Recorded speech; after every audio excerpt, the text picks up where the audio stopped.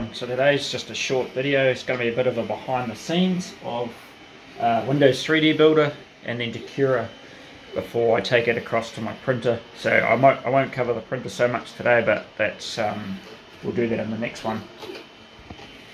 And we'll get straight into it. Right, so here we are in Windows 3D Builder, which comes free with Windows 10. So this is my main one I use for cutting up a model. So this is my file I've been using so far. So you'll see all the pieces here that I've done up to this point, except for the skull. I had that in a separate file because it is obviously quite a high poly model, so it takes a little bit to open and close with more stuff in here. That leg I haven't cut because I ended up, they were so similar, like they had some subtle changes that I'd deliberately done for the online model, but I just decided to, instead of cutting that one up, I just reprinted this one that I had used for the right leg and just basically put it in. I mirrored it, all the pieces were mirrored and they all came off perfect, and fit the other side just perfectly. So that was just a bit of a time saver, not having to go through and cut it all up again. There's all the backbone pieces there. So I'm actually working on the ribs. I've just started printing the ribs, so we'll cut one up so you can see that sort of how it works. So that's a rib there. So this is just my method of doing it so that I don't get lost as to where I am. I just cut up one piece prior to it going on the printer so that I don't as you can see on a project this size, it'll be very easy to lose track of where you're up to. Like in the past I've had a book and I've written them down, like numbered them and the rest of it, but this method here where I only cut it up just before going on the printer is the easiest way I've found for myself to do it. So, and then I just click on this size center on it. You double click to center on a piece. So I'm just trying to figure out, I obviously want to it's obviously got to fit my printer, so if you click on the size button and down the bottom here, it gives you the dimensions here and the different axes. Like that way is 1150 millimeters tall, so that's a bit over a meter, or 1.1 meters high, or 115 centimeters. So there's no way that's going to fit on my printer. So my printer's got a printing area of 470 mil high. So I usually try and use the maximum of the build height if I can. So if I cut this into 3, it'll probably fit. And then I try and cut it in such a way that I don't use any supports if I can help it too. So, and then to split it in here, we just go to the split feature. Sometimes it'll be on just keep one, keep the bottom, or keep both. I always click it to keep both, and then it's just, you can just drag this up and down. You can rotate it so that you can get nice square or perpendicular to the print bed. So that's there. I'm just going to bring that around a little bit, probably about there should do, and then I'll split that. I just want to split this piece again because it's not the ideal shape there to print, because I mean I could put supports and print it as it is there, but what I've been doing so far is I've done about, I think I've cut up 2 ribs now. I'm on the one on the printer now. I will do what I did on the other one. I'll put that about there.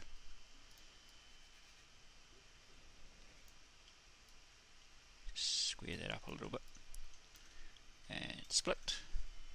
So those two, I don't want to undo that one. Just got to be careful when you're in the size mode, because if I click there, now it gives me the dimensions. It's 210 by 323 by 324. All I'm looking is to see it. As long as it's under 450 in the X and Y and the Z is less than 470, then I'm sweet. Yep, that one's good.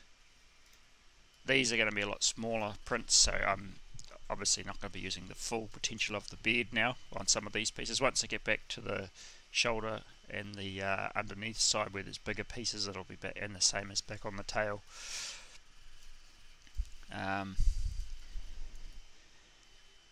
Typically if I was building these for strength, I'd probably prefer to slice them and have the print layers running lengthways rather than round and round, because it's definitely a little bit weaker. But being ribs, they're super light, they're not structural at all, and with the fact that I'm going to coat them with resin after, that's not an issue with this build. So I'm just doing it as it is.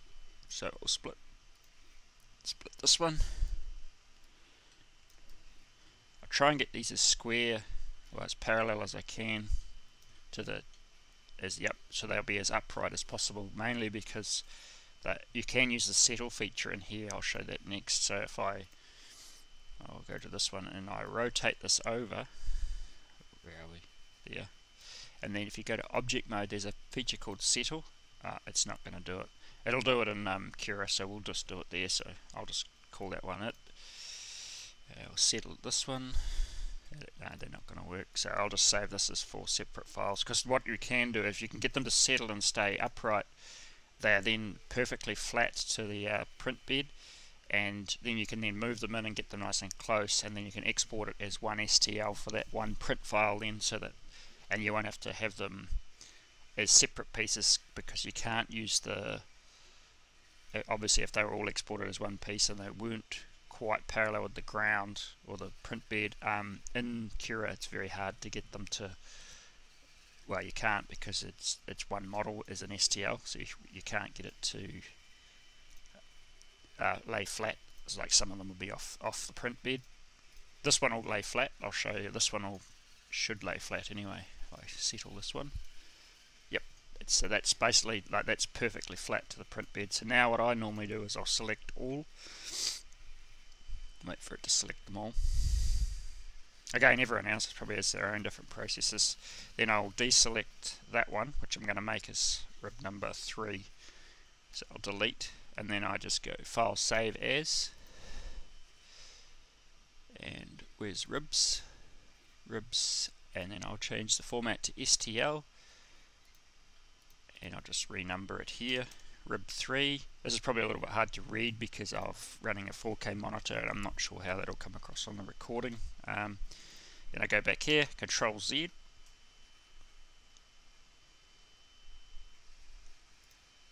and then I'll do this one next, so delete everything, and basically do that process until I've exported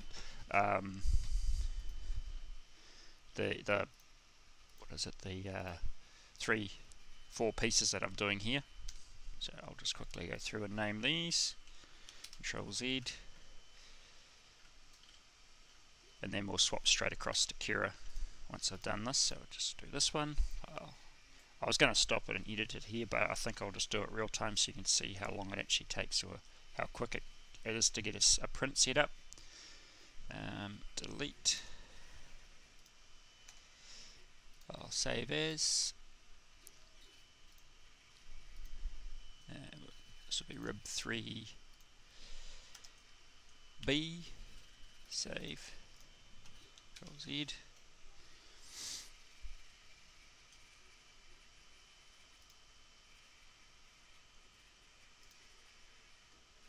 Delete. I'll save as. And we'll make this C. Save. Control Z. And then what I do after I've done each export of each separate piece, then I'll resave the entire file with that cut up piece as a 3MF. So I'll get that started now. So I'll save this as my 3MF file, which then keeps all the pieces in their separate places. So now we've done that, so we'll jump straight to Cura. Now we're in Cura. We go across here and we'll open, and I'll go to rib 3. So that's that first piece. That's perfectly sitting level on the bed, and I'm happy with that just to print as it is. That'll print fine. And then I'll go File, Open, rib A, B, and C. Now this is where I'll just set.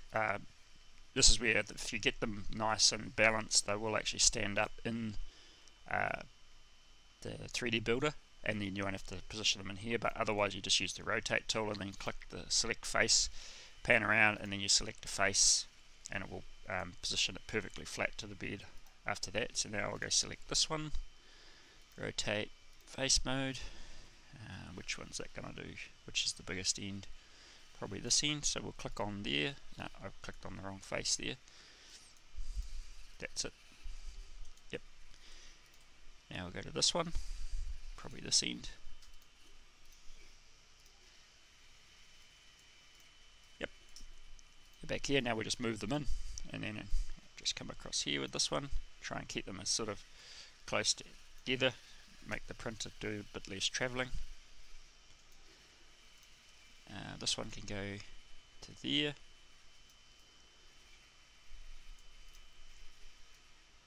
And if I need supports, which I'm looking at this, I don't really on these. I may, it'd probably be alright, but I might put one under there anyway. So what you do, there's a plugin you can get for Cura. This is, I'm running Cura 5, I think here. Once you've got this plugin, I think you can add custom support. So once you click on a piece, say if you underneath it, you can change the size of them, diameter of them, or you can choose what style. I just go for a round one with minimum thickness as possible, so that it's not wasting too much material. But say if I was going to do that, I might actually leave that one there. The rest of them should be fine. I've had no issues. This CR10 Max that I'm using now is it's got such good bead adhesion. These small narrow prints like this, I have no issues with them adhering to the bead, even like at that sort of height.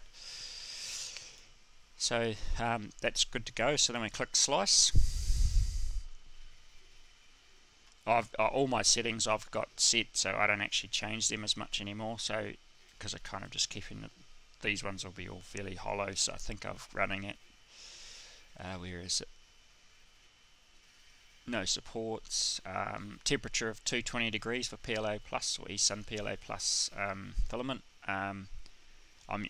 These ones I'm going to use I've set them up for the lightning infill pattern, which is we're saving it now. I'll just quickly save this as rib 3, and we'll just preview it so you can see what lightning infill looks like. So we'll just drag this down. So lightning infill is pretty much almost hollow, but what it does is it does build out infill to support, like you just see it starting to show there, to support the walls or roof in certain parts. So on the floor here, these are pretty straightforward bits. It's probably not the best one to show it on because they're going to be basically hollow, which is good because I don't want I want to keep down the weight as much as possible, hanging off the backbone structure. So, and there's nothing hanging off these as such. So, and you'll notice that I've put 2 holes through here, which I've done through all the ribs in Blender, which I can then have either a piece of aluminium tubing or PVC, just so that all the ribs are located and positioned exactly as they are on my model in the digital format, so that it makes it a lot easier. Then I can hang that with another framework over the main one. But yeah, it's as simple as that, and then from there it goes onto the printer, and we'll probably get to the printer in the next video. I hope that was informative, and catch you on the next one.